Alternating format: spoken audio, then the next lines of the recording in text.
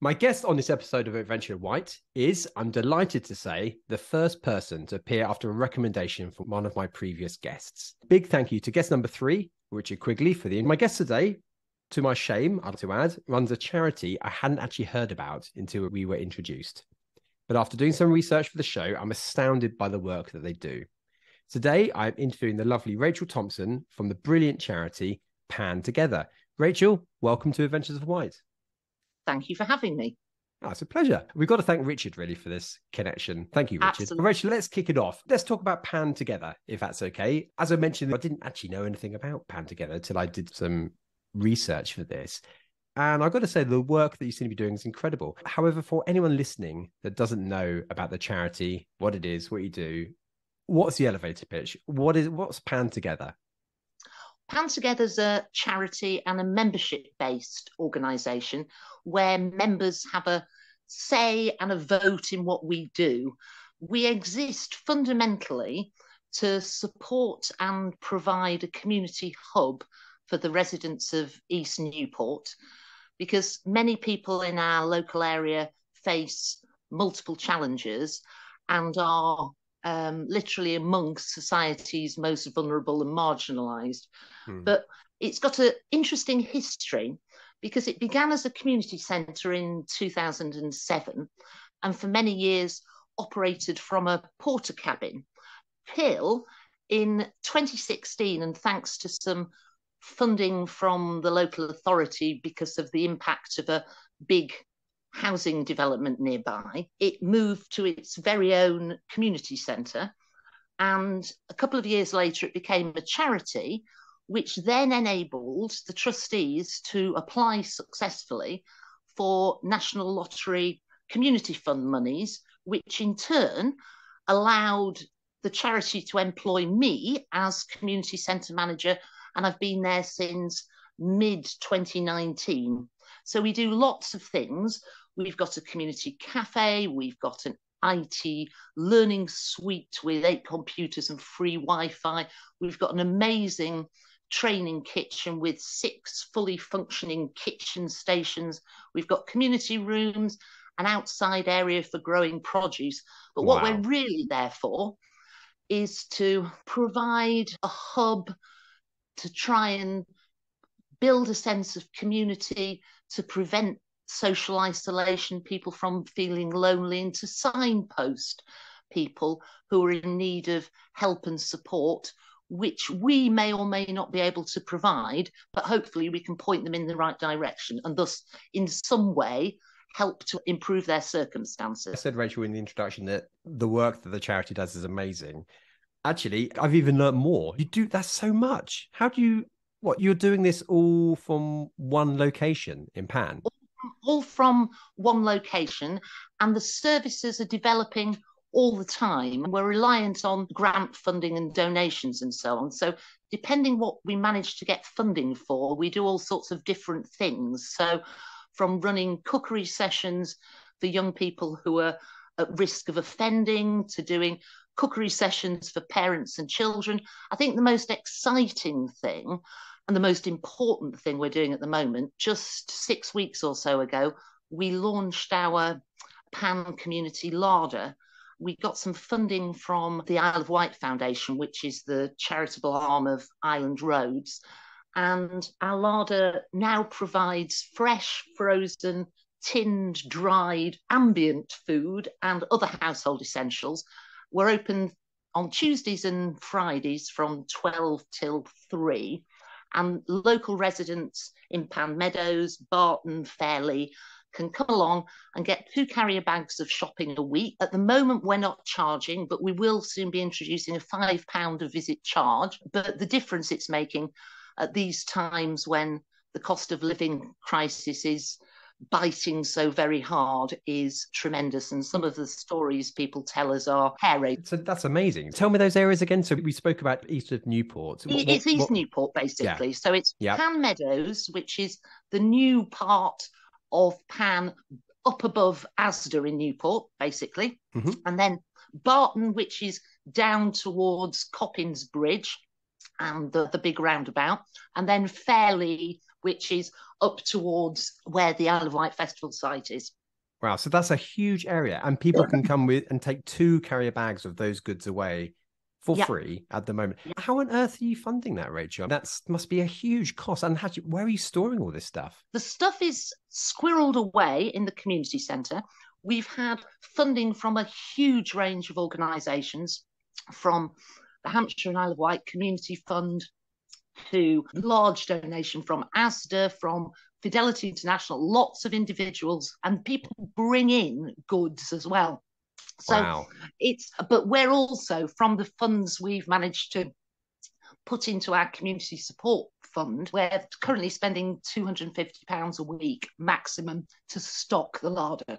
That's incredibly generous of those donors to do that. You gave me some stats, and let's dive into that if that's okay, because they're really quite shocking. So the Isle of Wight's most disadvantaged area you're serving, which is ranked 5.8% in England's most deprived neighbourhoods. So you said to me, in other words, 94% of places in the country are more affluent than Pan. That's really shocking, isn't it? That's insane when you think of it. The interesting thing, then, is that those figures are from September 2019's deprivation indices, and the hardship people are facing has undoubtedly worsened in the wake of the pandemic and the cost of living crisis. Yeah.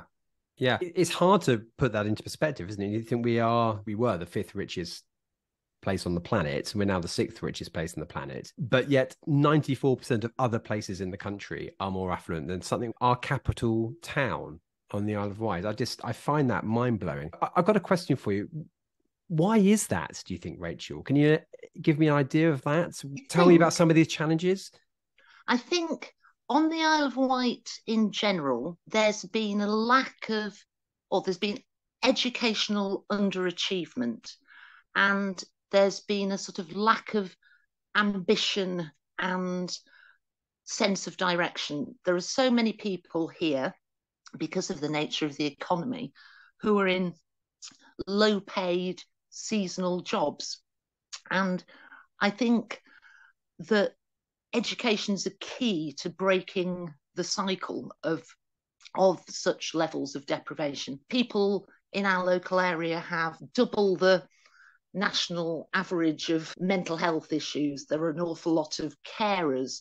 So there's multiple challenges that people are facing.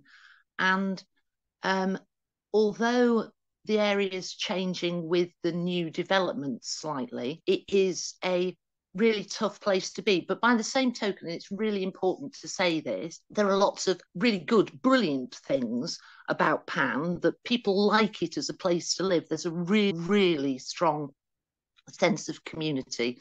People know their neighbours. When you drive through Pan, it doesn't look like a highly deprived area. I lived in Hackney in East London for many years, and it doesn't look like it. The houses are well maintained, the gardens are nicely kept. In the main, obviously, there are exceptions, but it's a nice place to be. Levels of crime are lower than elsewhere in England. Levels of drug abuse are lower than elsewhere in England. So it's a really interesting balance, actually. And the other thing that's interesting is that there are high concentrations of families with young children next to lots of single pensioner households, lots of whom are in receipt of pension credit, which is what you get if you're on a lower income. So it's an interesting picture.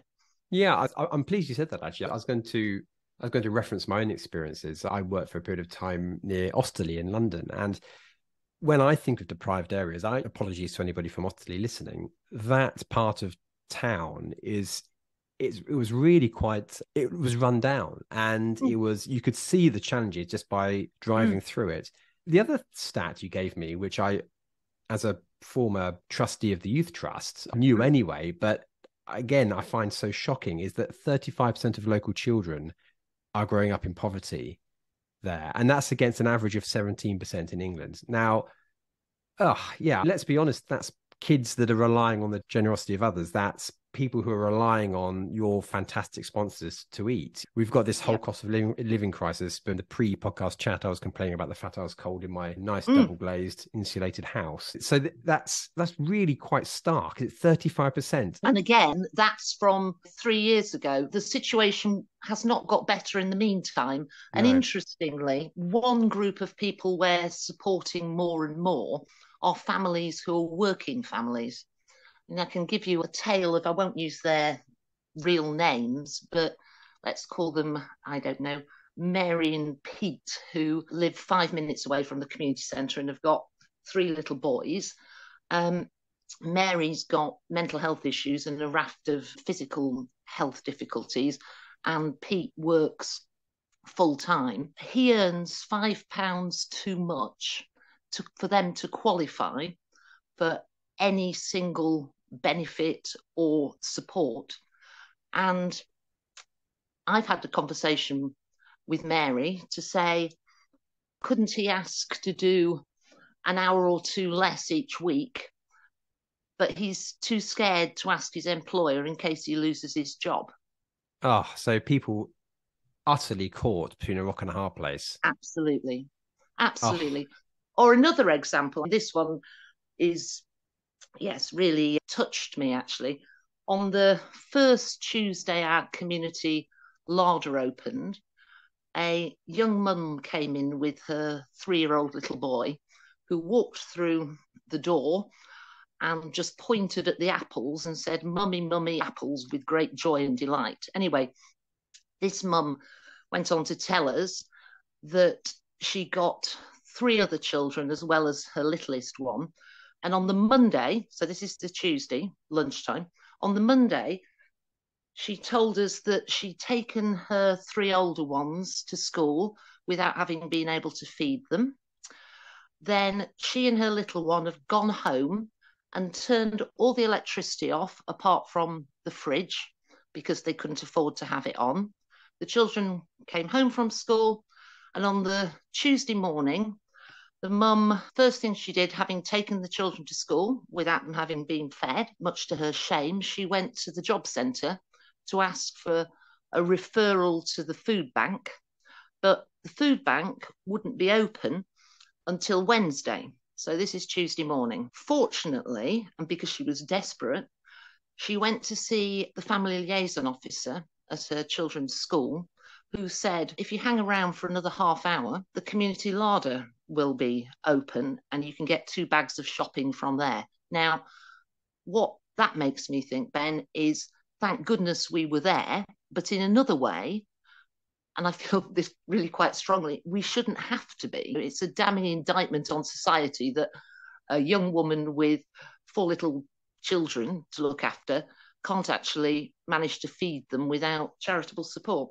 Yeah, it's outrageous, actually. Something Richard said in his interview with me is when the history of this period is written and we look back and we ask ourselves the question, why are 35% of children on the Isle of Wight in poverty? Why is Pan in the 6% of most deprived areas of the entire country? And it's not through lack of anything, is it? No.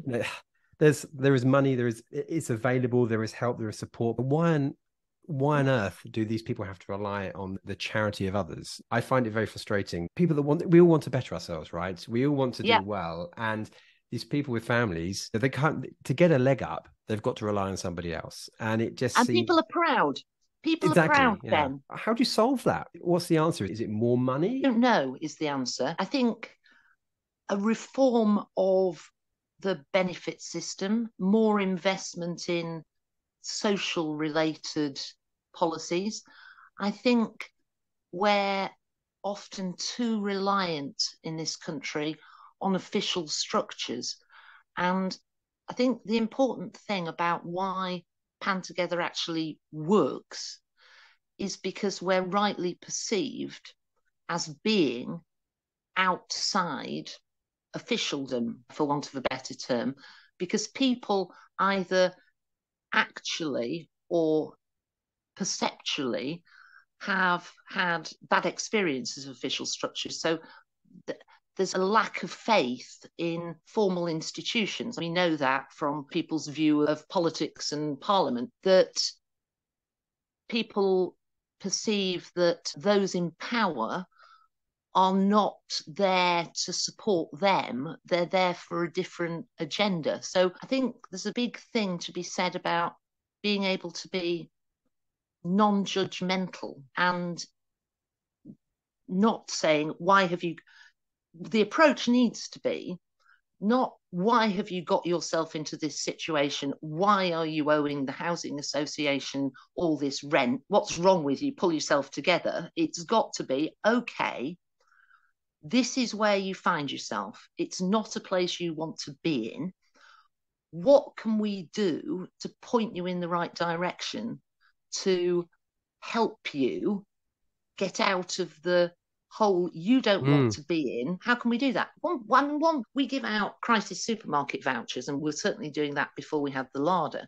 And one mum said to us, I've never asked for help before because I find it extremely embarrassing, but I was getting so desperate, I was thinking about stealing food to feed the children. This is not where society should be in this part of the 21st century. No, I do wonder as well, Rachel, if it's about awareness. Those stats are shocking. You are obviously in the middle of doing this amazing work in Pan.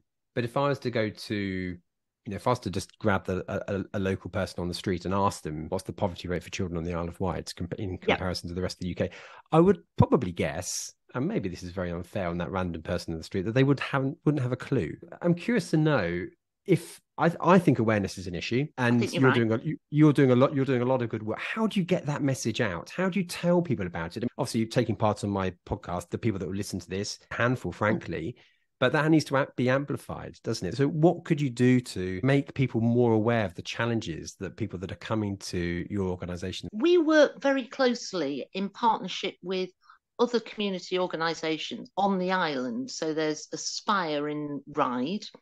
The Ventnor Town Council do a lot of work in terms of providing an independent food bank. There's a great place called Baby Box, and they run a community pantry. We work with the West Wight Sports and Community Centre, and we're all doing the same sorts of work. And there are other places that are doing it too. We're all doing the same sorts of work, but each organisation has a different approach dependent on the local area. And we get together and talk about things.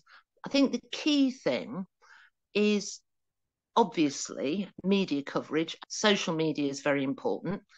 But I think the way of raising awareness the most, and I certainly try and do this amongst my friends and others, is by telling stories that this is actually what is happening in Newport, in Ryde, in Ventnor, in Totland, Freshwater. Because of the nature of the Isle of Wight and there being affluent areas or relatively affluent areas, and because it's so beautiful, I think there's a masking of, for want of a better term, what lies beneath. And the view is, we can't change the world, but we can make a difference, which I think that's one of the key messages, because it's such a big issue that people are likely to say we can't do anything about that. You can actually, by, as one of my friends did this morning, asking me if I could think of a family who weren't going to be having many things this Christmas and what the ages of the children were, and could she and her partner buy Christmas presents for them anonymously. And the answer was yes, and I will be delivering those. So that will make a difference. It doesn't change the world, as I say, but perhaps if somebody listening to this wants to help, turn up with a bag of groceries to your food larder. Maybe that would help. Yeah. Let's move on. Let's talk about, obviously, we're coming to the end of the year. What does the next year look like for Pan Together? You rattled through a whole list of amazing things which you're currently doing. I have a suspicion, just from talking to you for half an hour or so, that you've got a list the length of your arm you want to achieve. So what does next year look like? Before we move on to what next year looks like, I'd quite like to say that in many ways, 2022 has been a totally momentous year for Pan Together, because we had an unprecedented visit from the Earl and Countess of Wessex, Prince Edward and Sophie, in May, to thank our volunteers for everything they did during the pandemic when people were helped in 5,500 different ways, which was astonishing. And then as part of the late Queen's Jubilee celebrations, we were awarded the Queen's Award for Voluntary Service, which is the organisational equivalent of an MBE and the highest thing that a voluntary organisation can get in the UK. So these are massive accolades,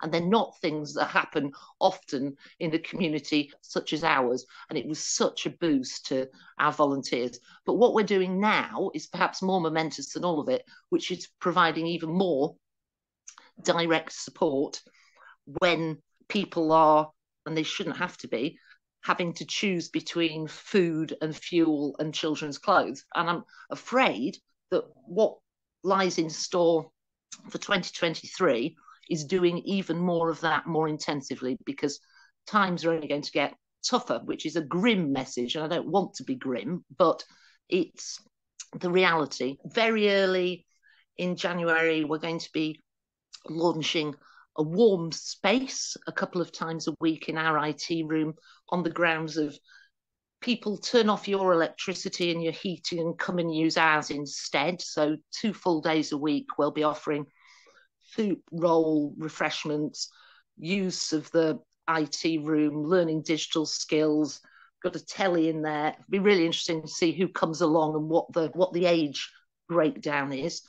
We're hopefully going to be relaunching our youth club in early-ish 2023. And then the sort of fundamental thing is we never quite know what's around the corner, because we are dependent on getting a funding stream to do something.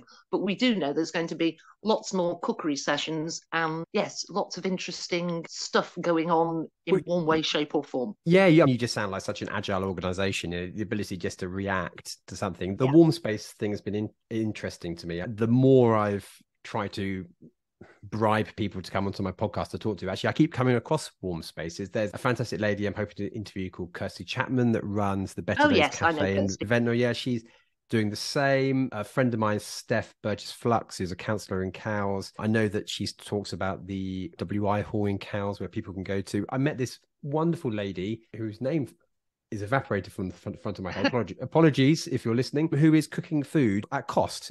But this is mass catering. This is not a shepherd's pie for a family. This is 400 shepherd's pies. And she's doing it from her house. Wow. And she's just doing it through Facebook, and people are being tagged and going along. So I find that's one thing I think that we as a community, you must see this in a sort of a micro level of the community, but we as Brits, we do so well. We do rally, don't we? We do love a rally. Exactly. Yeah. That sounds good. Rachel, let's move on from Pan Together. Let me learn a little bit more about you. I'd love to know more about you. Now, you mentioned in the chat before we pressed record that you moved to the island for this new role. You live in Bonchurch, right? Yeah, absolutely. Excellent. Now, yeah, you mentioned a church, which was it 1024 in Bond? No, it's an 11th century church which was rebuilt in 1082. I think it's hilarious being rebuilt in 1082. Well, there's all sorts of jokes to make about modern building standards in there, I'm sure, but I'm not going to do that. But one of the things I've started to get on this podcast, as people have been listening to it, I think maybe I've got into this group of people that are thinking about moving to the island. So the question I've been asked twice is, Ben, where would I live on the Isle of Wight? So if you were moving to the Isle of Wight for the first time, Rachel, would you choose Bonchurch again, and why? Yes, I would. I moved to the Isle of Wight in 2010, specifically for a job in Ventnor, which of course is adjacent to Bonchurch. Ventnor is a fantastic town, and I love it. It's so vibrant. There's so much going on. There's lots of lovely pubs and restaurants. The seafront's fantastic. It's gorgeous. I would say there's an amalgam of people. If you go into a couple of the pubs I can think of, there'll be the gentlemen in red trousers people together with people who are working on building sites and with little ones. Yeah, it's a really good mixture. And again, people mostly seem to get along My brother appeared on a website called lookatmyredtrousers.com.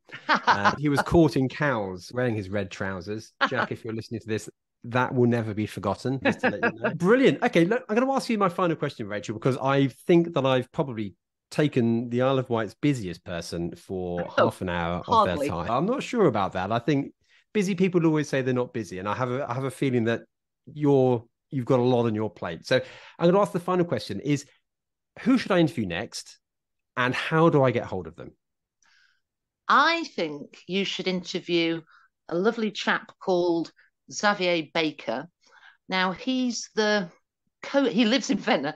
He's the co-founder of Isle of Wight Distillery, which makes Mermaid's Gin, amongst many other things, and has won awards and all sorts.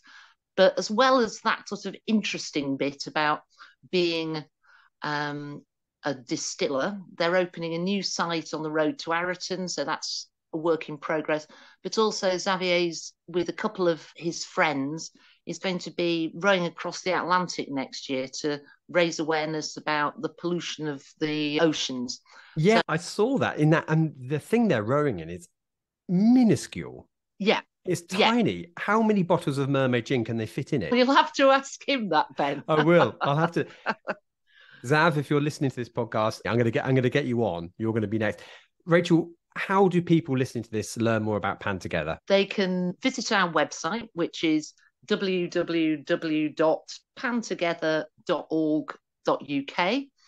They can go on to Pan Together's Facebook page, which is pretty active and is probably more newsworthy than the website. And alternatively, they can give us a ring, and our number is 01983 248 170.